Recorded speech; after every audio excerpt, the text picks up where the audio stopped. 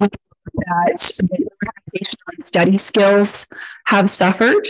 So particularly students in grades 9 and 10, they haven't seen the inside of a school in a number of years. Their organizational and study skills are severely lacking in terms of organizing, even a binder, knowing how to sort of keep things in track so that they can study for an exam. Studying for an exam is, maybe an unheard of thing. And so looking at all of this can be really overwhelming for an adolescent student that is really trying to find their place within, their social connections and the academic environment, their learning environment. And when students don't know sort of where they are and what they have to offer, again, they want to pull back. So they're not going to meet with as much academic success as they could. So in terms of what can we do, where can we go, we look at some questions. What can we take away about ourselves and our learning environment? So us as educators, us as those that support students, even getting students to sort of look at themselves as individuals, as learners. Where do we as adults that support learners go in terms of shifting what it is that we're bringing to the learning environment? Where are we going to kind of go with whatever it is we're going to get students to learn academically, but also what are we learning about our learners as unique individuals, as students that, come with a wealth of difficulties or opportunities that they haven't yet realized. It's a big challenge to get students to realize that they do have something to offer. Everyone has something to offer. And in terms of affecting long-term positive change, because ultimately we want students, adolescents, to buy into the idea that they truly intrinsically have something to give. They have something to give their learning environment. They have something to give their peers, the world around them. But most importantly, they have something to give themselves. They can realize success. So in terms of looking at this from a mental health and wellness perspective, are there things that we can do, or programs or ways of teaching and learning that we can shift into? We look at skills that individuals need to have within our society. So global competencies are transferable skills that really give students the opportunity to be 21st century learners, but also contributors, because we know that the world around us, this society that's around us, constantly changes. There are things that we learned yesterday that are old news. And so we want to create opportunities for meaningful, deep learning about ourselves, as well as about the world around us, that we can sort of take and internalize so that we can give the best of ourselves and strengthen that connection with those around us. So if we think about developing character, developing critical thinking skills, developing citizenship, collaborating, these opportunities provide individuals with the skills that they need in order to be successful within our future. These skills, these competencies apply to every single aspect of our lives. We communicate with each other on a daily basis, whether it is verbally, non-verbally, via text, online. We are trying to, be a little bit more creative each day than we were yesterday. We need to have skills in order to think critically so that we can solve problems. We can solve problems in our personal life. We can solve problems within our academic life. This opportunity for students to sort of understand what strengths lie within them and what skills they have to offer have the ability to help them more deeply develop these competencies. When these competencies are more deeply developed, people feel more connected to the world around them. They know, again, what they have to offer. So the next generation of students, the next sort of flight of people who are going to make differences in this world. We know our students, and we know that they have the opportunities that we don't even know about yet, that we need to have them comfortable to anticipate. Connecting to who we are, knowing what we have and what strengths we have, really allows those opportunities. When we anticipate them, that can be a really scary thing. We don't know what the future looks like. If we don't know what the future looks like and we're unsure of what our strengths are, there's a little bit of hesitation in us taking risks. We want to give students the opportunity. It's really important that they understand that they have skill sets to be able to handle those unanticipated possibilities of the future. Character, when I think of character, by learning to recognize what stress and anxiety are. Stress and anxiety hold us back quite a bit, right? Students, high school students particularly, that's what I'm speaking about in this case. They have a great deal of stress and anxiety around interacting with those in their presence by setting any kind of goal that they think they might not reach. So if I can get someone to really understand how to be a little bit more mindful, how to support their own mental, emotional, physical, spiritual well-being, they are more likely to take on those challenges. Through wellness-based programming, I was able to give students the opportunity to develop, with a supportive means, resiliency skills, a little bit of tenacity, perseverance, learning that, yes, challenges are going to come our way, absolutely going to come our way. However, we have the opportunity to move through those challenges.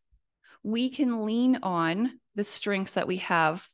We can lean on experiences that we know that we have gone through that have made us a little bit stronger.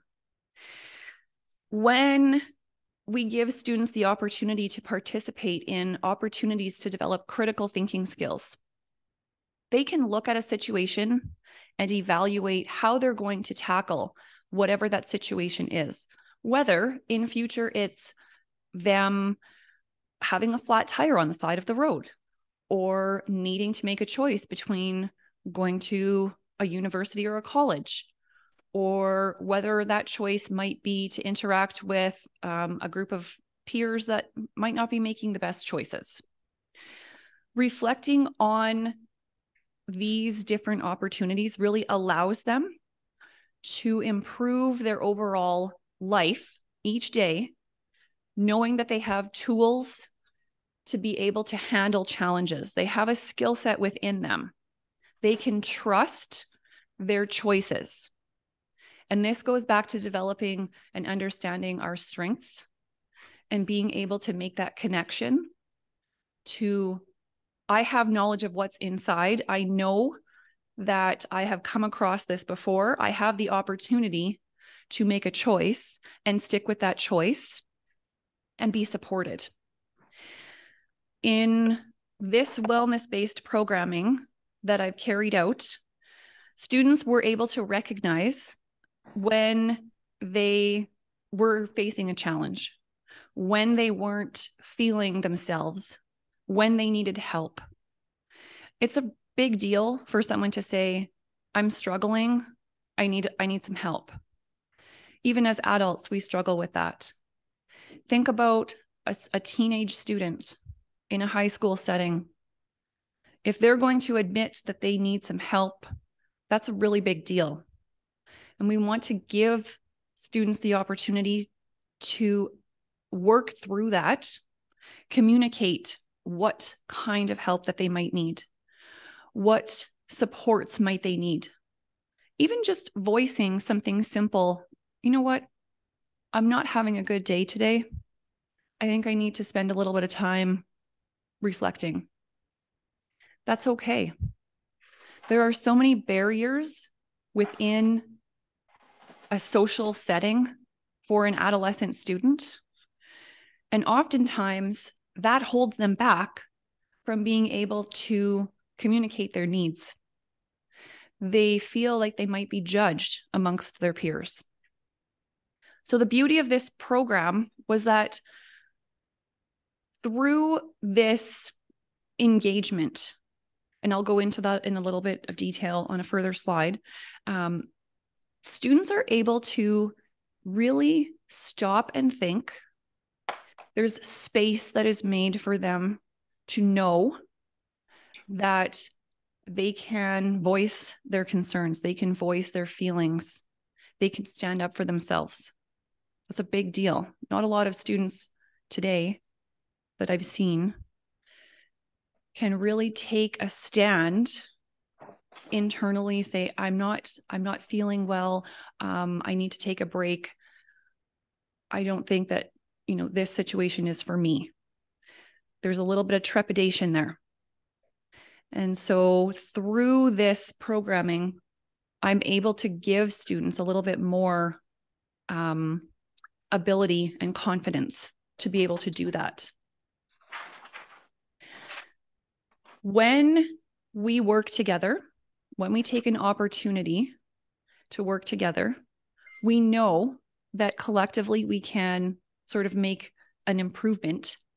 However, we are able to recognize that our strengths individually add something collectively. And so we give other people the opportunity to learn from ourselves. We develop a sense of citizenship through that. We know that we have something to give. We know that we have the opportunity to build up the society around us, but we can only do that if we are confident in ourselves. So in terms of looking at this from an educational standpoint, where does this take us? So through this program that I carried out, this project, we surveyed a group of about 200 students. There were different pieces of data that we used. Ontario school boards collect data from a school climate survey. So the school climate survey, it's an anonymous open survey. Students and families participate in, just to give you sort of a direction on the attitudes and feelings and issues that are present within the school. And that kind of helps us decide sort of where to go with programming. But there is an opportunity to, through this wellness program that I carried out, conduct a few other surveys within an educational context. And so my focus was on students that were in grade 9 and 10. And looking at the data from those 200 students, I really was quite shocked. Again, just to put this in context, it's post-COVID. So we're coming off of, the environment where we weren't connected to people in the first place because the pandemic really broke that connection. Grade 9 and 10 students have a feeling that they do not have allies within that school setting. There's also a large ratio of students that did not have a very strong sense of positive self-perception. So they didn't feel very good about themselves. They didn't feel that they had a lot to offer. So out of this was born that wellness-based programming. And I really wanted to take into account what students need. What is it that I can do to help them realize what they have to offer and thrive? So developing an authentic connection to who we are as an individual means a few different things. So my programming in this project focused on meeting those identified needs. So working through stress and anxiety, understanding self-care, calming our mind.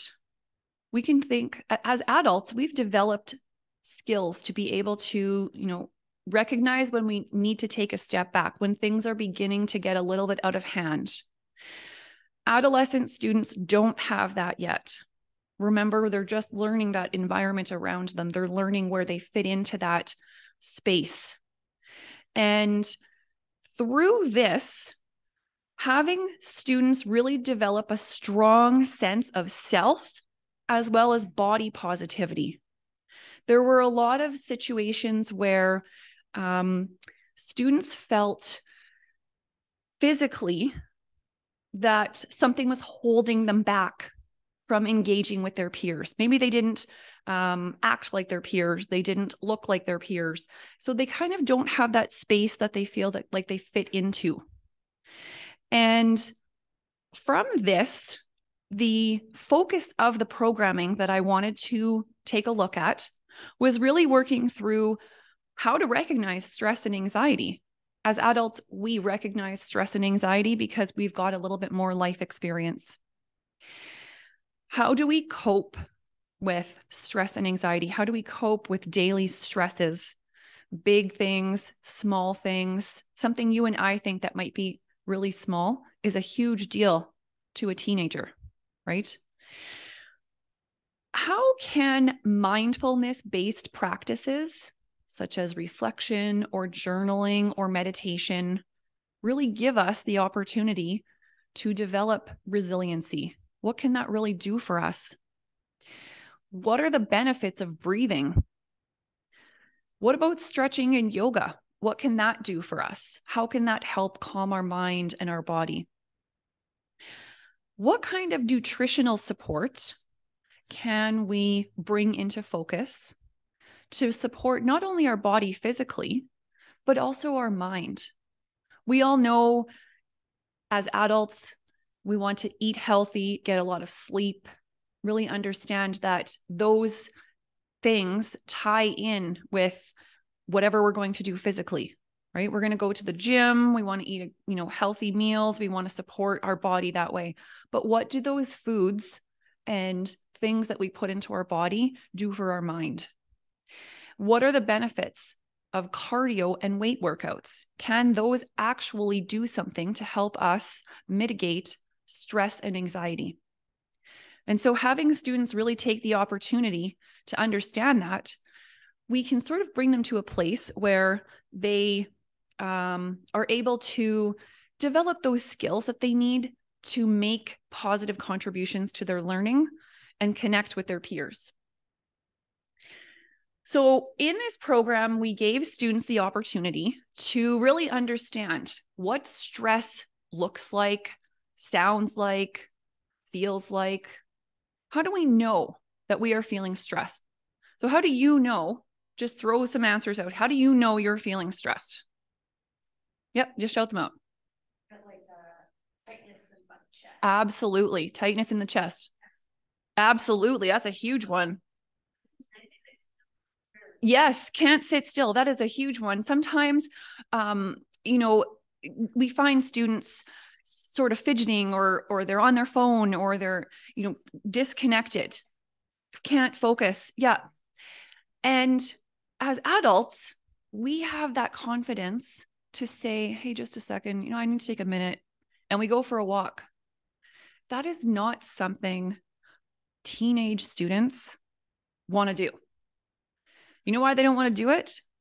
Because they feel like they're going to be judged. Then they feel like they're going to be singled out. They don't want to involve themselves in being sort of that outcast, so to speak. So they don't do that, and they hold all this stuff in.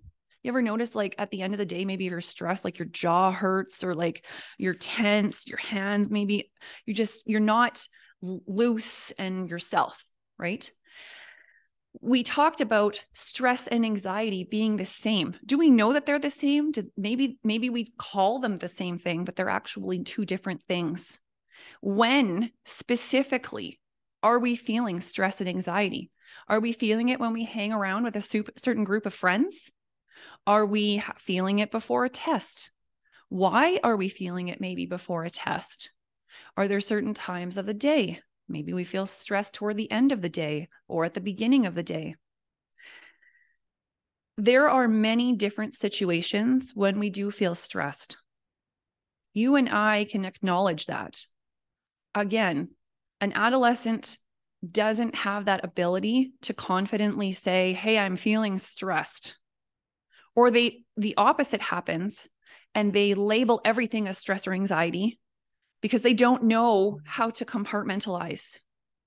And they don't make the connection between things that are going on around them and the skills that they need to have to deal with that. So we talk a lot about healthy ways to deal with stress.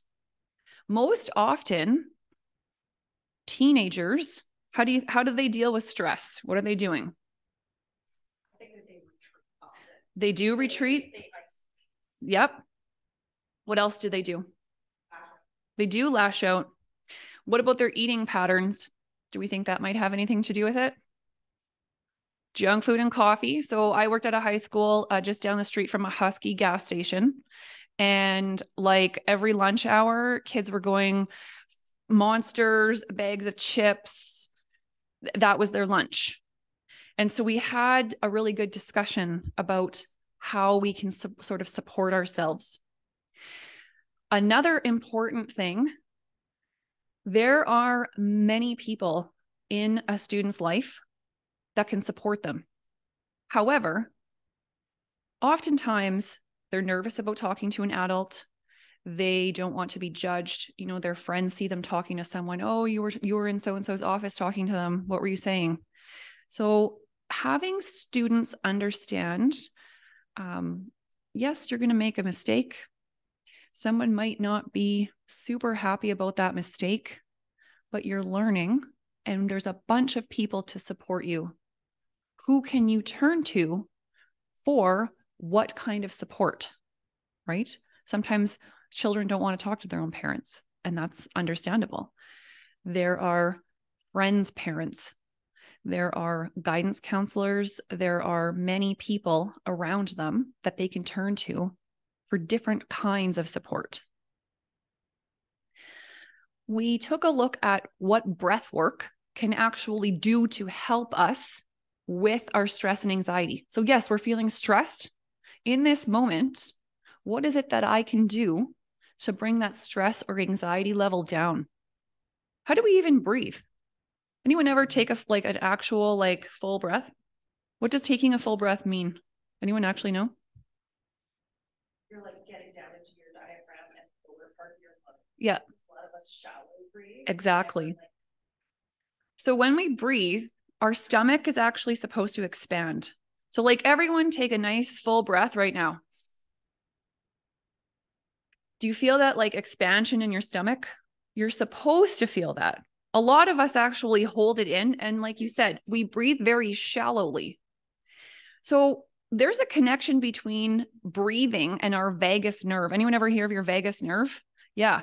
So your vagus nerve controls everything. We're feeling stressed. We're feeling nauseous. We're feeling jittery. All of that sits in our vagus nerve. How can we support our parasympathetic nervous system to calm ourselves down? You ever get in a situation where, like, I know I was in a car accident one time and I was about like 18, and I just remember my whole body, like, I went hot, and then I went cold, and then I went jittery, and then I was shaking, and I didn't know what was happening. And a million things were flying around in my brain. And all I remember was like, I have to call my mom. I don't know what to do. I got to call my mom. And that's all I did. And I was like, Mom, you need to get here right now. She's like, I'm just in the middle of dinner. And I was like, I went crazy. And at that moment, if I had known how to calm myself down, I could have handled things a little bit differently. So getting individuals, especially teenagers, to kind of check in with their body, because they don't. I think they go on autopilot 90% of the time. And understanding how dealing with stress every single day and holding things in and really letting that sort of sit in us affects how we breathe.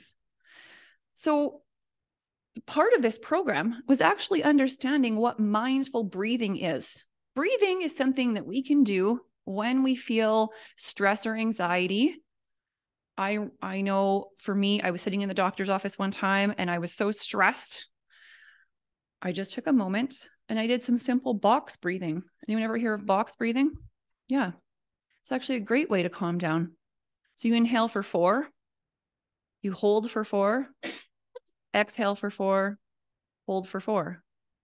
You can do it for longer if you choose, but it's a great way to bring those emotions back down to a calm level.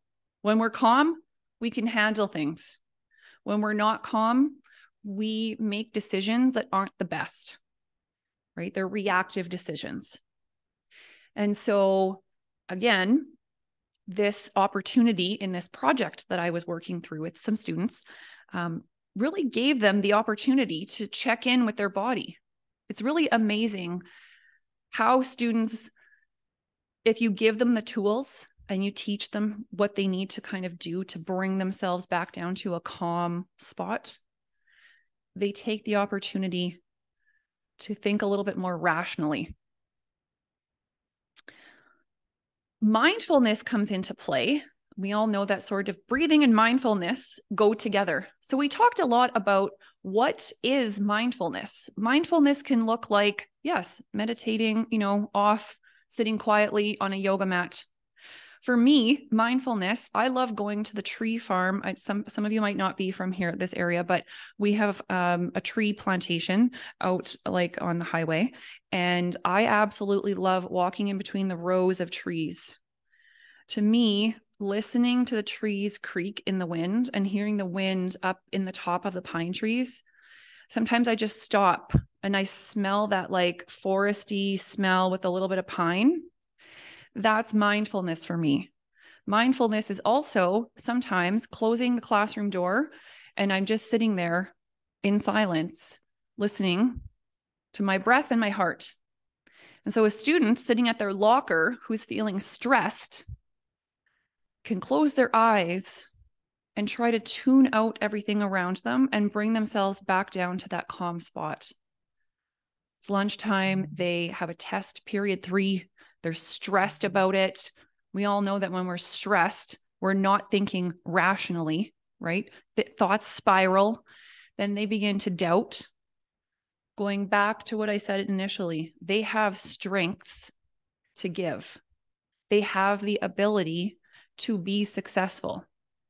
We need to give them the tools to clear the clutter away so that they can realize that success.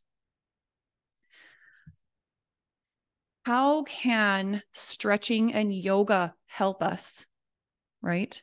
So we talked about before, we're tense. At the end of the day, our jaw hurts, right? If we stretch, I used to teach elementary school and I used to do EQAO prep. So EQAO is grade 3 and 6 testing. And grade 3, the little kids are like, oh, I get to chew gum and it's fun, right? Grade 6 kids are a little bit more like, oh, I don't know, like they're nervous. Before we did the test, I would make them do some stretching. I would make them do a little bit of yoga to get their blood flowing, right? We all know if we've been sitting here for however long, our brain has like stagnant blood going around. We're not going to absorb anything. So getting our bodies moving also lets us understand that different things, chemicals within our body can be released. Exercise is great, releases endorphins. I feel good, right? Someone mentioned that they couldn't sleep when they're stressed. Having the opportunity to relax. Ever try to go to bed? Maybe, you're stressed about something and you're super tight and you can't get like in the right spot in bed because you're stressed. You need the muscles to relax. Your body needs to relax. So stretching and yoga can actually help to move stuff out of our body.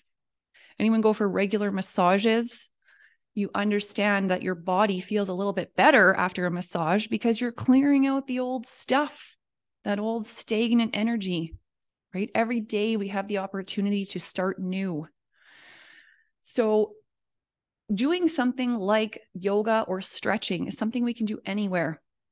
And again, giving adolescent students the opportunity to do these little things to help them deal with stress or deal with anxiety or deal with things that kind of come up allows them to clear their brain, clear their heart, communicate a little bit more effectively, be able to think more critically, right? Without looking so different.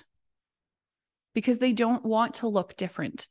Some of them do, granted, some of them do, but some of them feel really uncomfortable when they seem out of place with their peers because they feel they're going to be judged.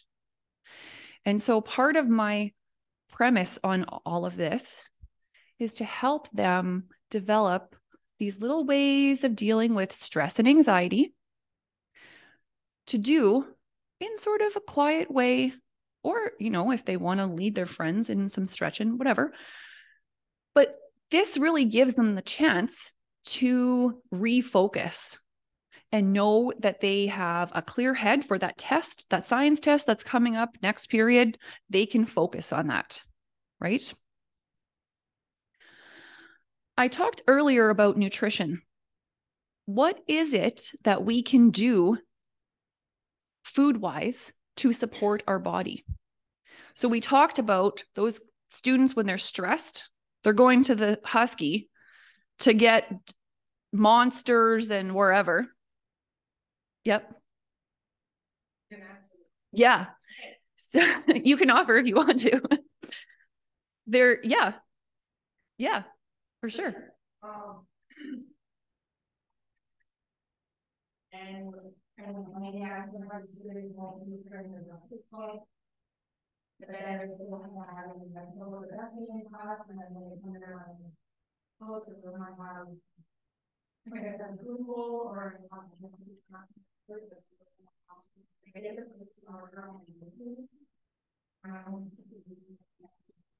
Absolutely. So those Monster energy drinks, the big bags of Doritos, students coming with, 2 cans of like Coke and a bag of chips for lunch. That doesn't do anything for our brain or our body. And I actually had the opportunity to have a dietitian come in and talk about our mood and what we eat and that connection. There's actually a connection between your gut and your brain. And if you don't know this, the gut-brain connection is actually very strong. So there's a lot of links to depression. There's a lot of links to anxiety and sort of an unhealthy mindset when we have an unhealthy gut flora.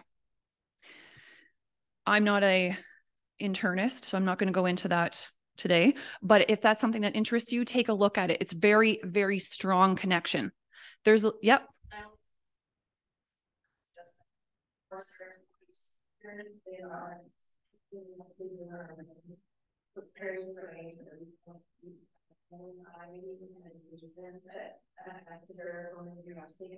Yep. Yep.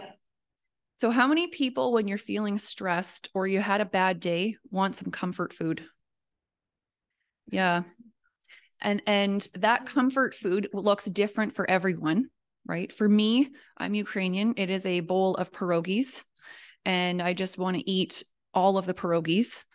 And it connects to that serotonin. Serotonin is helping us to feel good, right? And so I wanted the dietitian to come in and really talk about how do the foods that we eat, what we're putting in our body, really affect what it is that we are able to do in a day, physically, but also mentally, right? If we're eating chips and drinking Monsters, I don't think we're sleeping very well. If we don't sleep very well, are we able to focus? Are we able to self-regulate? What kinds of traditional foods can I bring in to really help not only my body physically, but my connection to everything around me, right? My spirit. And I know there's a lot of schools that have school gardens.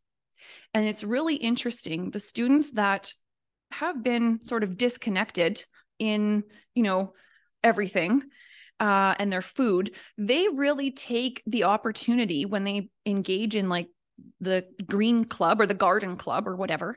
And it's really cool to see them grow this food and want to eat what they've grown and understand that that can nourish their body. There's minerals and good things in the food that we eat that can support us to think clearly, right? We can regulate our body with what we eat. And when you give an adolescent student a little bit of ability, like you said, the grocery list, that's meaningful to them. We're not telling them what to eat. We're encouraging them to think about making good choices. And that's a great strategy because it gives them ownership and some thought about how to nourish what they need in order to grow physically, mentally, emotionally, and spiritually. And when they have that, they're more likely to be successfully academically. It all goes back down to being successfully in an academic way. Sometimes when we take a look at our day, things went well, things didn't go so well. We can get hung up on those things that didn't go so well, right? You and I have skills and strategies to use to get over that. We have resiliency. Adolescent students, again, they are developing those resiliency skills. So having an opportunity to journal, or some people like to sketch or draw, great. That is all an opportunity for us to get the stuff that's in our head out. I talked a little bit earlier about moving the stagnant energy with movement yoga. Having an opportunity for self-reflection. So through this program, I gave students, they all got a journal. And at the beginning of our sessions that we met together, so we met every Wednesday after school, and we just took a moment and we, reflected on our day. What things what things even happened today? Sometimes our day is so crazy. We're like, what even went on today? I don't even know. And we hold all this stuff in. So getting it out on paper in whatever way, whether it's through words, poetry, drawing, doodling, that lets us sort of empty our mindset in order to be in a better space.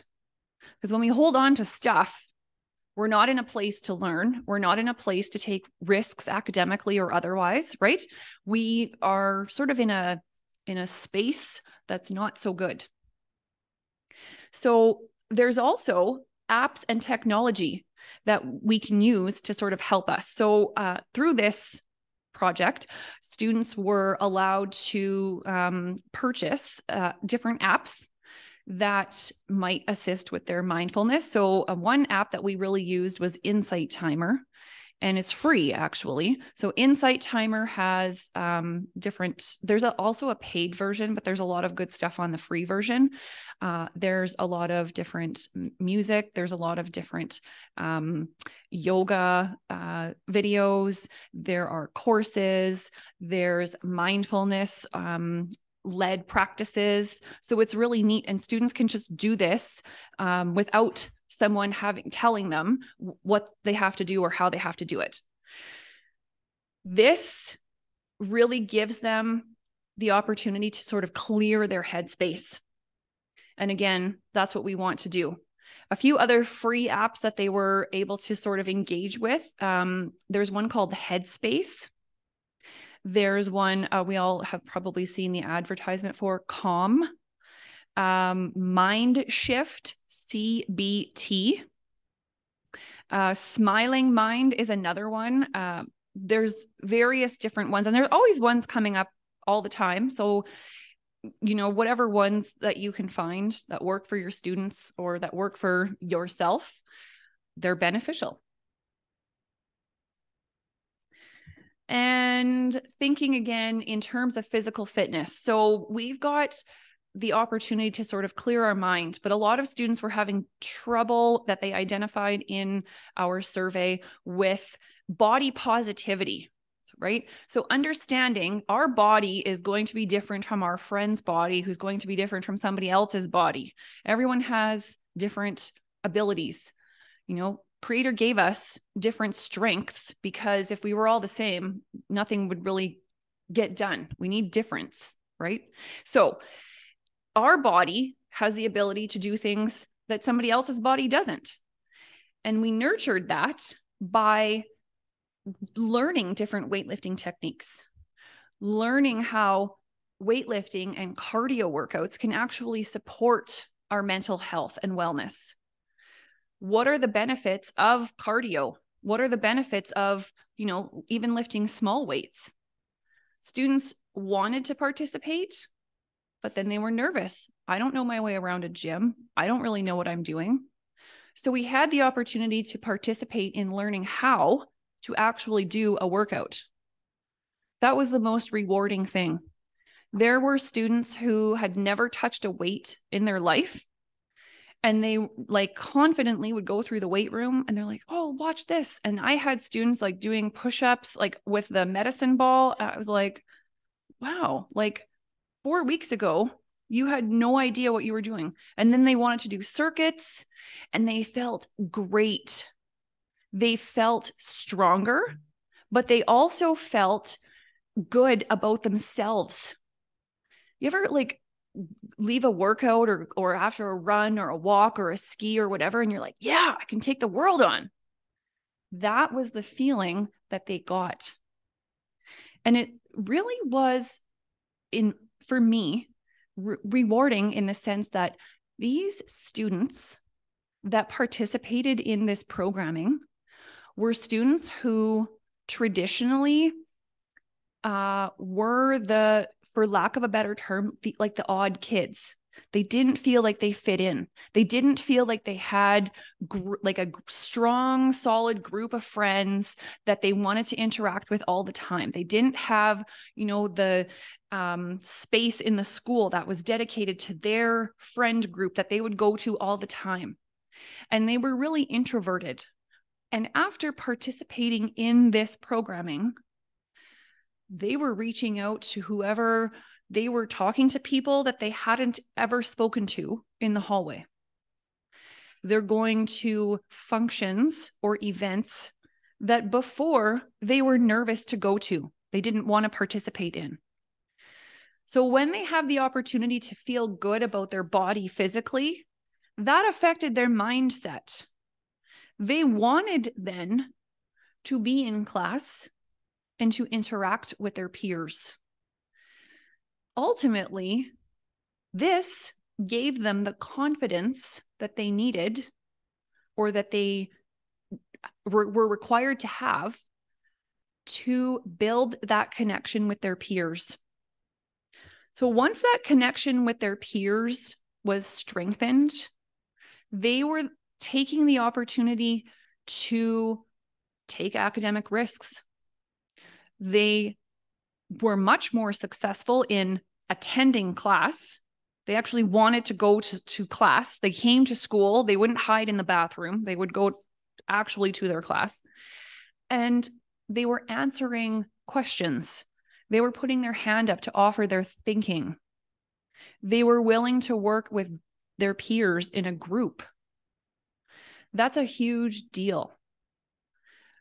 When you have someone who is introverted and begin to realize that they have strengths and they begin to flip into a little bit more of an extroverted sense, that is a really big deal. So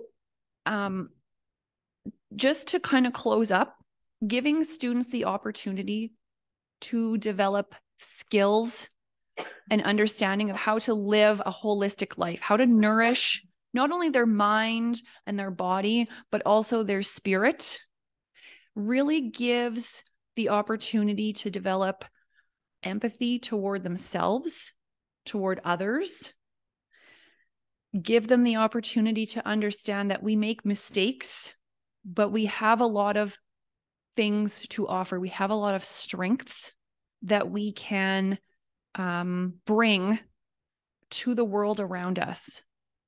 When we realize those strengths, we can connect to other people in a more realistic way. We have the opportunity to communicate, different thoughts and ideas with them, build friendships with them, work with them in a capacity where we can solve a problem. We all know that the world, as we grow up, the world is sort of a really dynamic place that is always changing, and we can't go through it by ourselves. We can't do this, can't do everyday life by ourselves. There are people that we need around us that support us, that we interact with, and that we have, the ability to teach or learn from. And that strengthens us. And so connecting to who we are as individuals, knowing what strength I have and where my interests lie and how I can nurture that, whether it be through food, through yoga, through mindfulness, through breathing, knowing that I can support myself, I can build that connection with those people around me, and I can really be successful, whether it is in school or whether it's life outside of school. These are skills that we need for long term. We have the ability to realize that success. And so anything that we can do to kind of nurture that opportunity, we need to take. So that is the end of my presentation. If anyone has any questions or anyone wants to add any thoughts, you're more than welcome to share. Otherwise, I really appreciate that everyone kind of came and offered their thinking and their ideas and took the opportunity to hear what I had to say. Thank you.